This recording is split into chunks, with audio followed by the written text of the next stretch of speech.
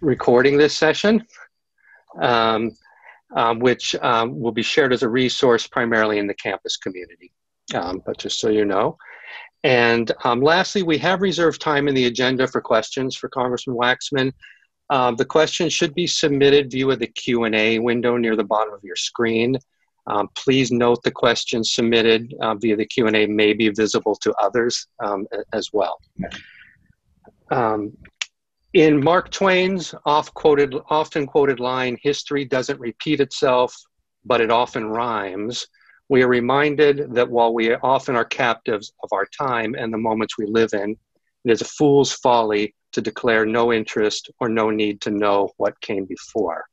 Scientists, artists, craftswomen, scholars of all disciplines understand the necessity of building upon the lessons of the past, be they successes and or failures. And even some politicians understand this too. Tonight, we're delighted to welcome Henry Waxman. Congressman Waxman served for 40 years in the House of Representatives, chairing some of the most powerful committees, including Oversight, Waste, Fraud, and Abuse, and leaving a legacy that, among others, included spearheading legislation that took on the tobacco lobby, championing the Clean Air Act amendments of 1990, being a primary architect of the Affordable Care Act, and of course, why we're here tonight, sponsoring the Ryan White CARES Act, from whose lens, at a distance, we can better understand the role of government in public health outbreaks, including what approaches for better or worse are being repeated, which are rhyming, and perhaps considering where we might go from here. And joining Congressman Waxman in conversation, as Betsy mentioned, is Edward Fitzpatrick from the Boston Globe, and he will serve as tonight's interlocutor. So please welcome Henry and Ed. Thank you for inviting us, and this ought to be a great conversation. We'll have some time at the end for Q&A from the people tuning in tonight. And just to set the stage, I wanted to begin by just asking the Congressman if he could outline, for those not familiar, the role you played, the important role you played in addressing the AIDS epidemic. And, you know, what if you could identify some of the lessons that can be drawn from that experience as we face the coronavirus pandemic today? In 1981, there was a disease that was a particular cancer, a very rare cancer, and it was affecting gay men. The Center for Disease Control was keeping track of it, and it was multiplying geometrically. They didn't know what it was, and they were very worried about it. They said that there was some kind of acquired immune response from this disease and that it was fatal. So we heard about it. We didn't know what to make of it either, but I called the first hearing on this issue at the Los Angeles Gay and Lesbian Service Center. And we heard from gay men who were getting the disease. We heard from some of the medical people at UCLA who were treating patients with this disease. It was all very disturbing. And that was the very first time we heard of what later became AIDS, the acquired immune deficiency syndrome. We held a number of hearings in Washington. We tried to get as much information as we could. But the victims of this disease were stigmatized rather than what we see now with Cobra, where people are so upset at the death of so many people. 200,000 now is our mark in the United States. There's a great deal of sympathy for them and their families. But when it came to AIDS, there was very little sympathy. People were afraid that they were going to catch the disease. They realized that it was gay men. And then HIV was also affecting drug users, IV drug users. And a little known fact was that Haitians in the United States were coming down with AIDS. No one could understand why that was the case, but those were the three groups that were getting the AIDS disease. As opposed to COVID, where it spreads very rapidly to anybody. We didn't know if that was going to be the case with AIDS, We were worried about it. And there were people who stirred the pot about it because they said, "Oh, these are gay men. We shouldn't worry about them. It's not going to affect others." And in fact, President Reagan wouldn't even say the word AIDS until the end of his term, when Elizabeth Taylor went to see him and said, "You've got to talk about this disease. You can't ignore it. You got to at least talk about it." And she went through a list of their friends from the motion picture industry that had died from AIDS. And then he made some mention of it after that. Well, we got involved because of that. And I wanted to introduce legislation right away to provide more money for research. But we couldn't get support for that. People didn't want to spend money on this disease. We then said, well, let's not do it for this disease. Let's do it for any disease that happens to a lot of people and multiplies as rapidly as this disease is multiplying. We didn't talk about AIDS. So it was the ability for the health services in the United States to do something about a disease that suddenly appears. And that we got through. We tried to work on the legislation that became the Ryan White AIDS Act, and we didn't get that through until 1990. Now realize, in 1981, we started hearing about the first cases. We passed a bill before 1990, but it was vetoed by Senator Jesse Helms, very, very right-wing senator from North Carolina. And he said, if you talk about this disease, you're only going to be encouraging men to engage in gay sex, and he didn't want to have anything to do with it. Yeah, and it took longer before we got the bill. The act that ended up being passed was the Ryan White Care Act. Who was Ryan White, and how was naming the bill after him key to winning approval of that legislation? Ryan White was a teenage boy from Indiana who came down with AIDS, and he seemed to come down with this disease because of some surgical procedure that left him with the infection from HIV and AIDS. And there was a lot of sympathy because at first people didn't want to let him go to school. But the scientists were saying, he's not going to pass on this disease by simply being with other people. The disease was transmitted through sex or sharing needles, and not by simply being in a classroom. So there was a lot of sympathy for Ryan White and what he was going through. And when we finally passed the bill, we had a senator from Indiana that we were trying to impress Dan Coates, right? Dan Coates, who just finished his term as the intelligence czar. I don't know the precise name for it, but people were worried about Dan Coates, but they thought if we named it after Ryan White, it would be very hard for him to vote against the bill. That wasn't my idea. It was Senator Hatch and other people in the Senate. So we named it the Ryan White AIDS Act. And the gay men who had the disease, which certainly were far more than Ryan White, wanted that done because Ryan White and his mother were working so actively to inform and educate the public about this disease. And Ryan White, by that time, had passed away from AIDS.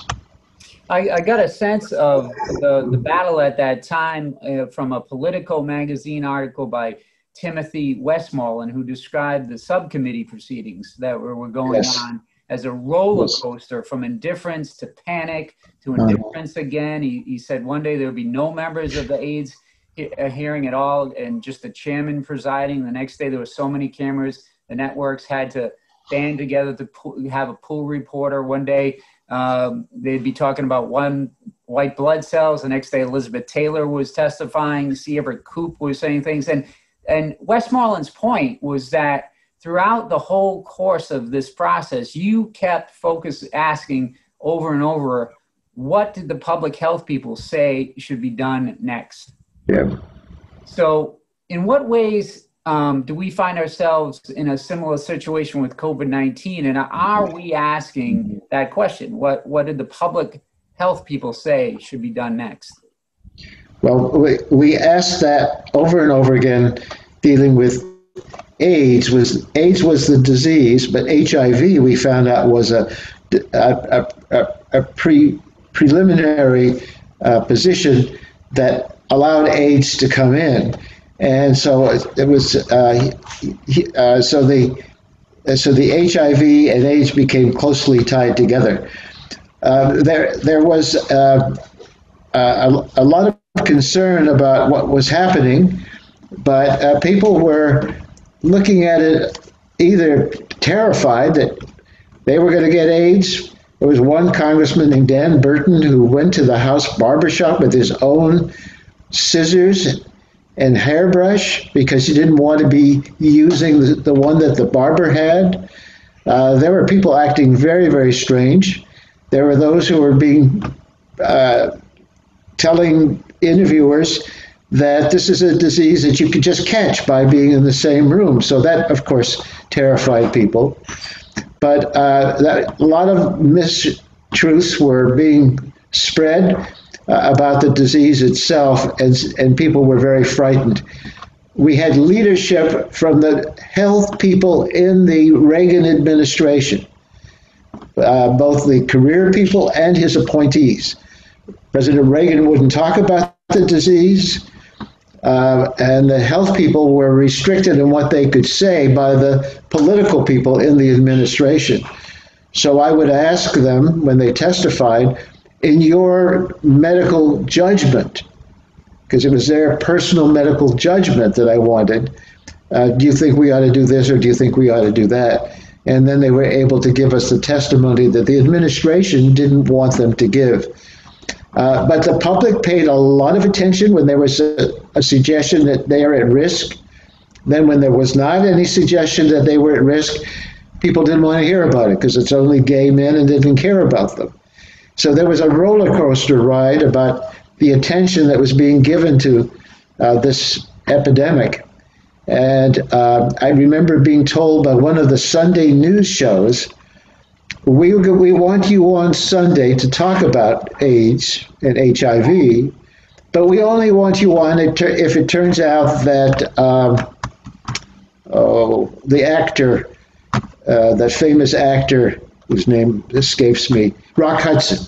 If it turns out only if Rock Hudson has AIDS. At that point, we didn't know, and which showed the way the press thought of the importance of the issue. Here were all these people dying from this disease, but they didn't want to pay attention to it unless Rock Hudson, the celebrity, had AIDS and was going to be killed by the disease, which he eventually was. So then they had me on, but it just showed the fickleness of how this disease was treated by the press.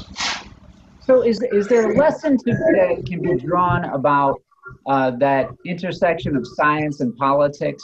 Because it seems like you're saying it clashed then, and do you see it clashing with COVID? Because, just today we had Senator Rand Paul in a hearing clashing with Dr. Anthony Fauci, and recently President Trump had contradicted Dr. Redfield, the director of the CDC.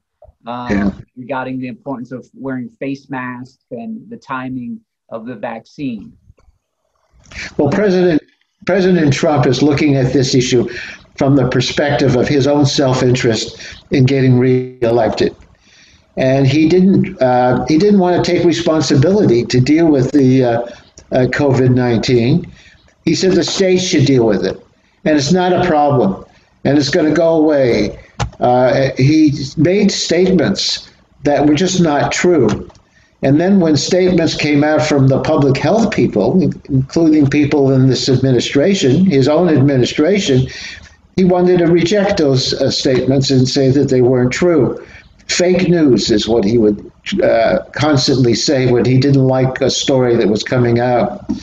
But it's ironic that Tony Fauci, I first met during the AIDS epidemic, and he testified strictly on public health, as did the people in the Reagan administration. But President Trump doesn't want to hear from the public health people because they will say things that are different than the fantasy world that President Trump is making up in order to protect his political interests in failing to deal with this disease, the COVID-19 disease, and trying to stop its spread in the United States. Yeah, as you know, the United States coronavirus death toll just surpassed the 200,000 mark, and there are 6.8 million people known to have it in the United States, more than in any other country. In your view, could the government have done more to limit those numbers? And what, if anything, should we be doing going forward that we're not doing now? Yeah, of course, the government could have done a lot more. The president didn't want to hear what was happening, said it's all going to go away. But the scientists were telling us people ought to put on masks. And the scientists were telling us that we ought to keep our distance. We didn't know, and we don't know today, if we're going to get COVID-19 from somebody who has COVID-19 or is a carrier for the virus COVID-19. And we see and they see no outward signs that they have this disease. They're people who could look perfectly normal but be a carrier for the disease. So we should have given more attention to this. We should have listened to them and followed through with what they had to say. But if you remember President Trump, he didn't want to talk about wearing masks because that would look bad for him, and he didn't want to wear a mask himself, and he didn't want people to think that they were going to get this disease because it was going away and in time for his reelection. So he just ignored the facts. And even today, when 200,000 people have died, he said, "Oh, that shows this great success of our efforts from this administration." He just says whatever comes into his brain, and it has nothing to do with what reality is happening. Back in 1990, the Ryan White Care Act ended up passing 95-4 with bipartisan support. But yes. Did we have more bipartisan support to address AIDS then than we do with coronavirus now, or do you see bipartisan support now? Well, I think we have bipartisan support to deal with the COVID-19 epidemic. People have been very concerned about this disease. It is not stigmatized the way AIDS was stigmatized. There's not a fear of it, although people are frightened if they get it and are frightened for their family and friends who might get it. But it's not being treated the way AIDS was treated. And if anything, we couldn't get money for AIDS research and AIDS efforts. Now the government is throwing money at this COVID because they want to get a cure for it. And so there's no lack of money that's going into dealing with it. There's just a lack of following through with strategies that would stop the transmission of this disease by getting people to be tested. We didn't have the tests available. We still don't have tests available in lots of parts of the country. People didn't know if they were infected. They couldn't take steps to stop the infection of others, and they didn't follow the public health advisors who were saying wear masks. In fact, the idea of wearing a mask became a partisan issue. It's hard to believe. But Republicans would not wear masks because they said this is a fake disease, it's not a real issue, and people want them to wear masks because they want to hurt President Trump's reelection. Yeah. And Democrats would say, let's follow the scientists. Yeah, it's not the politicians either. I was just reading about how the singer Van Morrison's described the British government as fascist bullies because they want people to wear masks and follow other health protocols. How do you respond to that? That the argument you see in different countries from different people that this is big government telling us what to do and it's an issue of freedom. Well, it's not an issue of freedom. We don't say you can drive as fast as you want. You can drive under the influence of alcohol. You can do whatever you want. There are rules and regulations by which people have to behave so that they're not hurting others. And to put on a mask is a small sacrifice to make to stop the transmission of this disease. I'm appalled at the attitude that so many people have, which has been encouraged by President Trump in his statements that it's a fake disease and we shouldn't have to do all these things, and freedom should mean that we don't have to do it if we don't want to. We don't tell people that on driving drunk and in a lot of other circumstances. You know, part of our audience are college students, and we've seen outbreaks of coronavirus on campuses in Rhode Island, notably Providence College and the University of Rhode Island. And the Providence Journal just today reported that the Bristol police earlier this month broke up an off-campus house party filled with maskless Roger Williams students. So I wanted to ask, what lessons can you impart? What's your message to today's college students? Well, I think the most prudent thing to do is to listen to what's happening from the point of view of those who are scientists and following the disease and are making recommendations to stop the spread of this epidemic. There's another thing I just want to mention, because a friend of mine said, well, if you're going to talk to students today, they might not even realize how gay men were discriminated against so bitterly in the early 1980s, and of course it went on after that for quite a while. It's only recently that we've stopped the discrimination. But when people got AIDS, they lost their jobs because you could be fired from your job. There's no protection for discrimination based on having a disease. That came later in legislation passed on the Disability Act. They had no confidentiality protection. If somebody heard that they had AIDS, it could be told from one person to another, and this person could not only lose their job, but be shunned by others. If you lost your job in the 1980s, you lost your health insurance, because most people had health insurance through their jobs. So when you lost your job, you lost your health insurance. So the stigma of having AIDS was very, very strong. And that was the biggest fear people had. They wouldn't come forward to know whether they had HIV or AIDS because they were so vulnerable. Now, I don't think people are so vulnerable to know that they have COVID-19. They'd like to know, but the administration in charge, the president's administration, has not provided sufficient tests so people could get tested and know whether they were infected with the disease. That's improved a lot. But there was a long period of time, many, many months, where you just couldn't get that test because we didn't have sufficient tests to know who had the virus and may well transmit it.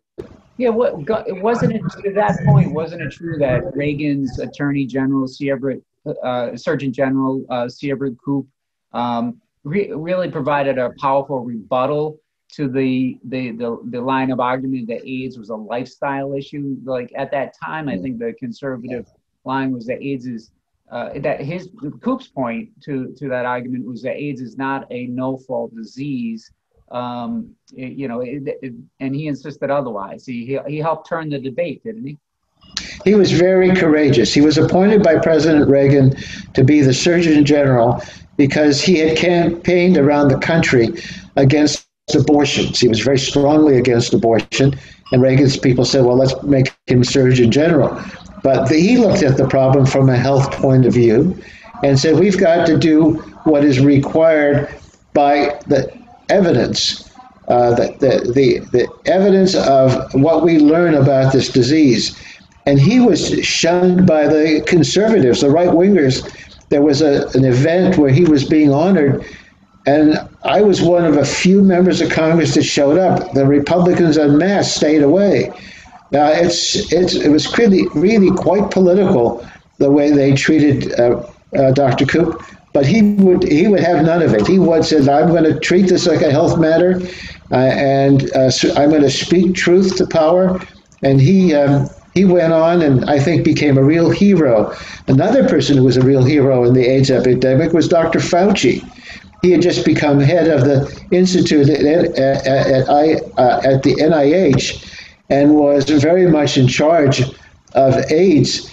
And he talked about the scientific evidence and said we shouldn't follow every rumor that people started speaking about this disease because a lot of them were just not true and it would panic people. He said, let's stick to the science. And he was a hero then, as he's a hero now in dealing with this cobra disease.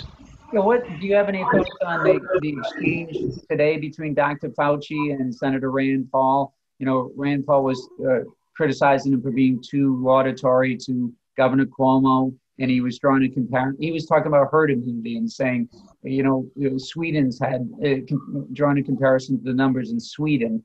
Any thoughts on that exchange today that just happened? The scientists tell us to get herd immunity, which would mean so many people would have to have the cobra disease that more people won't get it because it will not be effective anymore to be transmitted.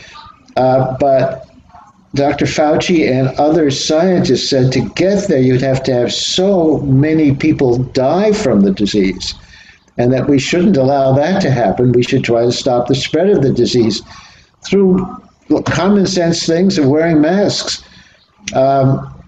And Senator Paul, who's an optometrist or ophthalmologist, disagreed. And you can see his political thinking. He wanted to disagree with that theory because he wanted to scare people about the disease. And it was his point of view from a political point of view, not from a conventional scientific consensus, which he didn't care to know about, and certainly if he knew about it, ignored. Since you're an author of the Affordable Care Act, I wanted to get your thoughts on the Trump administration and some of the state attorney generals asking the Supreme Court to strike down the entire act as unconstitutional. What are the chances that you see of it being overturned, and what's at stake? Well, the Affordable Care Act was a very important piece of legislation to have been passed in dealing with this medical crisis, because it's allowing people to health insurance even if they've had a disability, even if they've had a pre-existing condition of having COVID. And one of the essential parts of the Affordable Care Act is you could not be discriminated against in getting insurance because of a pre-existing condition. Well, if the ACA, the Affordable Care Act, is struck by the Supreme Court, which none of us thought would happen after it's already survived other threats in the court, but if it is thrown out, people could be denied health insurance. They wouldn't have access to purchase health insurance.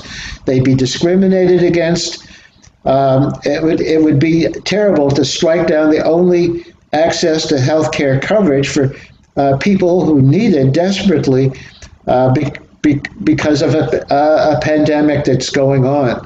Now, I wouldn't have thought that the Affordable Care Act was endangered because it was challenged in the court, and Chief Justice Roberts said, I'm not going to throw this out. I'm not going to declare it unconstitutional.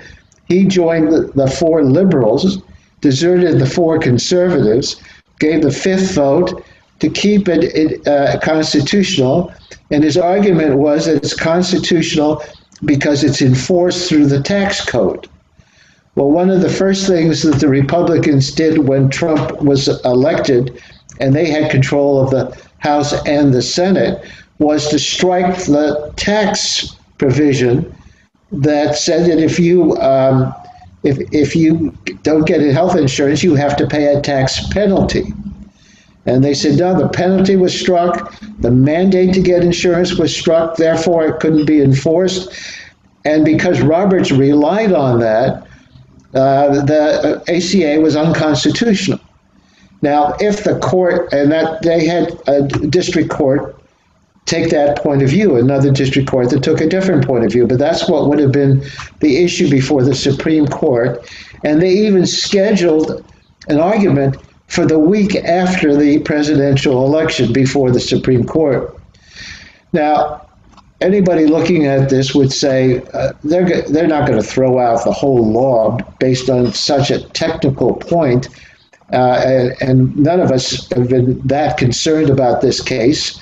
They could say, okay, that it's not going to be enforced that way, but nevertheless, the law is intended to be enforced, and people have to get health insurance, but not because there's a mandate. In fact, the mandate wouldn't be there, but they'd want to get health insurance. People, by and large, want to be covered. They want to be protected. Well, if we end up with a 6-3 Republican conservative majority on the court, even though the Chief Justice stopped the ACA from being struck down, his vote won't make any difference. There are enough conservative votes at that point to strike the law, and they may well strike it. Then Congress would have to reenact it. But we don't know what we would reenact. President Trump and the Republicans said we want to repeal the ACA and replace it, but they have never come up with a replacement. President Trump said, oh, and of course everybody would be protected from pre-existing conditions.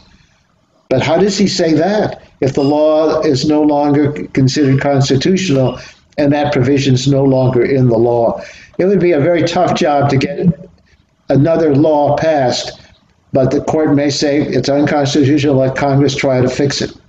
So we've got some questions in the chat, but before we get to those, just let me, you mentioned the Supreme Court. I just want to get your thoughts about the president's plans. He said he plans to name a new selection for the Supreme Court on Saturday to fill the seat vacated by the death of Justice Ginsburg. Who do you expect him to choose? Do you see any way for Democrats to halt the confirmation? What are your thoughts on that? Well, we just look at it as the height of hypocrisy, because when President Obama had 11 months to go in his term, he appointed a candidate for a justice on the Supreme Court to replace the justice that died. And he said, I'm doing this. The Constitution says the president will appoint, the Senate will confirm or reject. And the Senate wouldn't even take up the nomination. They said, let's let the people decide this issue when they elect the president in 2016. And then that new president will make the decision. He just made that up. There was nothing in the Constitution that required him to wait. And now that he's faced with the opposite position, that we have a new president that's going to be elected very, very soon. And the precedent has already been established to let the president make the selection of the vacancy for the court. Senator McConnell says, "Oh, that's not a precedent. We don't have to follow it. Our job is to move and decide on the nominee that the president places in front of us. We can ignore everything that happened." There are clips being shown on news shows of Republican senators who said, we have no right to fill this vacancy. The next president should fill it, when it came to the earlier vacancy. But now they say, we have a solemn obligation to fill the vacancy if the president sends a name to us. Now, the president said he's going to name a woman. And there are two women on the circuit courts that are being considered, both very, very conservative, fit with his philosophy. And he wants to, and he said he's going to make an announcement and appoint one of them. And he wants the Senate to act on the appointment that he's going to make before the election. Well, that's an extraordinarily short period of time. There will not be adequate time to investigate this appointment. It will just be rushed through by the Republicans on a partisan basis, because I don't see Democrats voting for it. There are two Republican senators said they won't vote for it. But that's not enough to stop it. The Democrats don't have any bullets on this. The president appoints somebody, and it's up for consideration. Then Senator McConnell is going to force the issue to be brought up the week before the election, and with straight Republican votes, have that individual confirmed, even though it was contrary to their actions and their opinions on how this should be treated, and it will only exacerbate the very nasty partisan mood that the Congress and the White House has been in, failing to work together since Trump became president, even before, but it got so much worse during this Trump administration in working with the Democrats. So we've got some questions from our viewers. Let me ask a few of those. How long did acute miscommunication and political denial last at the beginning of the AIDS epidemic compared to the beginning of COVID? Or she said all relative, of course. The advent of internet speeds up both misinformation, but also dissemination of public health guidance. So how does that compare? Well, we had information readily available with the AIDS epidemic. It was at first extensively covered, and people knew how it was transmitted. There were some outliers who were saying that you could get it. There was one woman said she got it from a dentist treatment, but that just didn't hold up. We held a hearing on it. Her testimony did not hold up. But we knew very early, and people generally accepted it, whether they were Democrats or Republicans, that this disease was affecting gay men and people who had blood transfusions or people who were sharing needles for illicit drugs. And nobody else was really in harm's way. So we knew the information about AIDS. The only objection that we had were from right-wingers like Senator Helms, who said, if you try to educate people about how not to transmit the disease, it won't discourage gay men from engaging in gay sex. And so we won't want to tell them how it's transmitted. We'll keep that a secret from them, as if they weren't going to engage in gay sex anyway, or share needles or do anything else. It was a ridiculous position. But finally, President Reagan came around. The Republicans were coming around. It wasn't a partisan issue.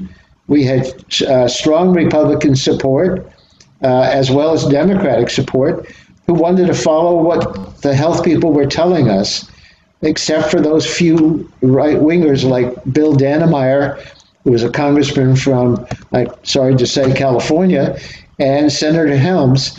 But others came around and supported the Ryan White Act when we had it before us. One other question. A number of grassroots organizations such as Rhode Island Project AIDS provided essential, valid information to anyone in the community. Can similar grassroots organizations provide information where the government has failed us? Well, the grassroots organization can supply information where people have not gotten that story from the government, although the government is being up to date now. They've been embarrassed when some of the statements they've made have turned out not to be true. But by and large, we're getting the right information from the government and from the health groups. What we're getting pushback is from some of the right-wing groups and the President of the United States, who's a significant player because he is the President of the United States, and a lot of people believe what he has to say, thinking he knows what he's talking about, even though he's clearly not, he may know, well, he certainly does know, in my view, what he's saying, but he doesn't care how misleading and harmful what he is saying may be to this spread of this disease and how many people will die as a result of his knowing and spread of misinformation. In your opinion, would more government action have been taken to control COVID if it was stigmatized? Would that type of fear have been more effective in a sense than the fear of simply contracting COVID? I don't think it would have made any difference. The fear was not fear of the disease. The fear was the fear that President Trump might pay a price in the election because he didn't want to acknowledge this disease. If he acknowledged the disease, he had to acknowledge that he didn't do things to stop it. The only thing he's ever said he did was stop people from coming in from China. Well, give me a break. The transmission of the disease came in from Europe as well as from Asia, and it was being transmitted just by being in the same place. They didn't know that they should avoid getting together with people who might be able to spread COVID-19. And so if it were stigmatized, thank goodness it wasn't, because our job would be harder. But the job that the president should have taken on as the leader of this country, he failed us miserably, and many people have died unnecessarily because of it. Another question. One of the strings tied to the funding associated with the Ryan White CARES Act was the requirement that states adopt laws that criminalized intentional transmission of HIV. How did that stipulation end up in the act? Because it ended up undermining public health prevention efforts.